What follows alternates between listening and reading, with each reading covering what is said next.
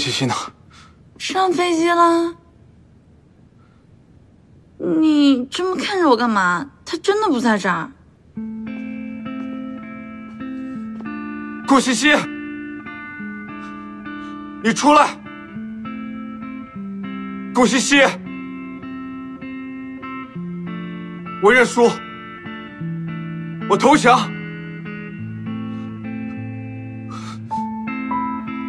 哎，他只是去进修了嘛，又不是不回来了。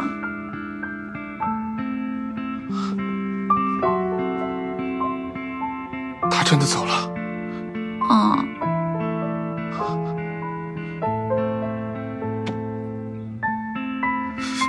哎呀，别难过了。尹思宸一早就跑来店里找你。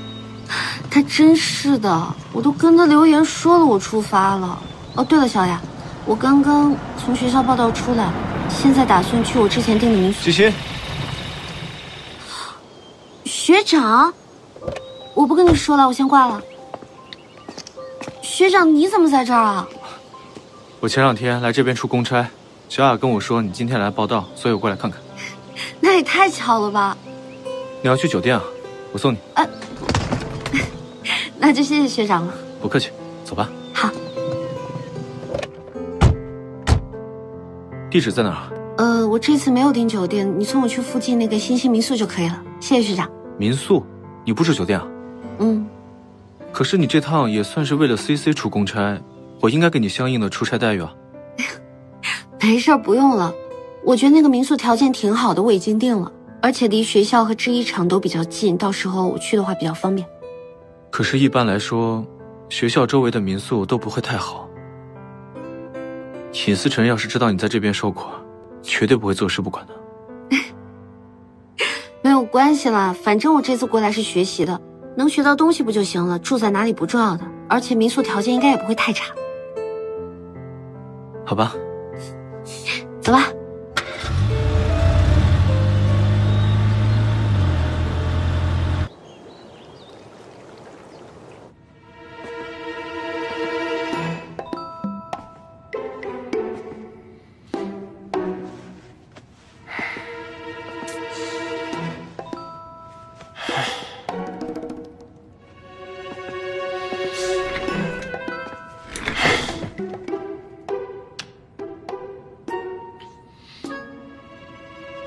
奥利给！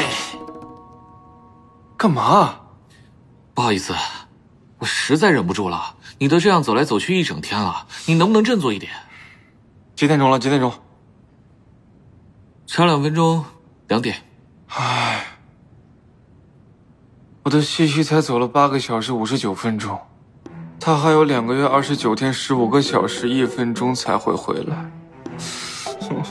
如果你这么想顾小姐的话，就去看她呗。这才过了多久？才8个小时，我能这么快去找他吗？我要是去找他，我的霸总人设不就崩了？以后我在家里还怎么掌握主动权？真是。56、57、58、59，2点了。9个小时了。订票，马上订票。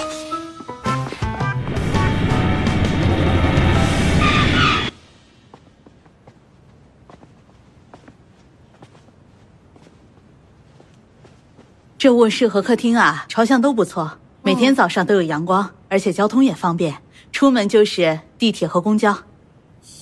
那这边的安保情况怎么样？都会有人巡查吗？有啊，门口的小区保安是24个小时有人值班的，小区进出都需要密码，你就放心吧。谢谢阿姨啊，我觉得环境特别好啊。你们是情侣吧？小姑娘真有福气，这年头啊，这么体贴细心的男朋友啊，还真不好找。不是的，阿姨，我不是那个关系啊。那还没确立关系，暧昧期？不是的，您误会了，我们只是朋友关系。是这样啊。怎么样？这房子还满意吗？阿姨都挺好的，都特别满意，辛苦您了。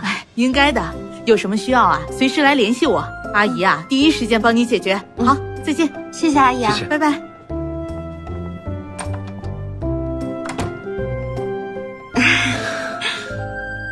这房子不错。对，比想象中好很多。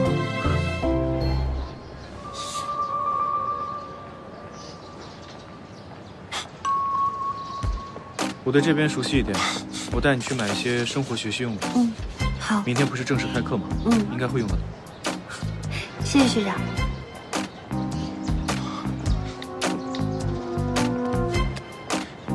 我见到他了。对，目前还是安全，可莫子欣怎么在这儿？既然你已经见到他了，就证明西西的确是去考察学习的。至于紧张成这样吗？他怎么都不和我商量，他就真舍得我呀？真的？他真没跟你商量？尹思成，我提醒你，你最好不要轻举妄动。既然西西已经说了不要去找他，那你就不要去找他，以免引发逆反心理，后果自负，懂吗？那这个莫子欣怎么办？他现在在这里，万一他趁火打劫怎么办？那又怎么样？你是去找西西，又不是去找他。刚刚你自己也说了，他现在很安全啊。行，我不跟你说了，你帮我查一下这个商学院的联系方式，就这样。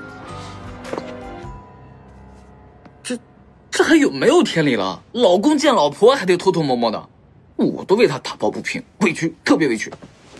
委屈啊，委屈。顾西西为尹思成受的委屈还少吗？这只不过是以彼之道还施彼身而已。再说了，西西的人品我信得过，以她的性格，她要是针对莫子欣有什么想法，那她现在的老公早就不可能是尹思成了。说的好像也没有毛病，不过，那你为什么不直接去跟思成说？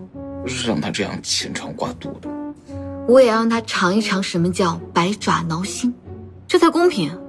这也是来自女方闺蜜的最后一道考验。考验？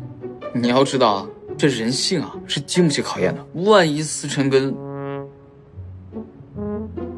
你又不是当事人，你哪那么多意见啊？是不是因为你自己做不到，所以你觉得尹思成也做不到？不是，我怎么？不可能！我告诉你，那个我赞成，我100个赞成，我双手赞成。我警告你，要是让我发现你偷偷给尹思成通风报信，我就……怎么可能呢？我们两个才一条心啊，是不是我的小孬孬？乖。你看那个，还挺特别的。讲什么这么好笑？至于吗？跟我们那边长得还真是不太一样啊。确实不太一样，挺好看的。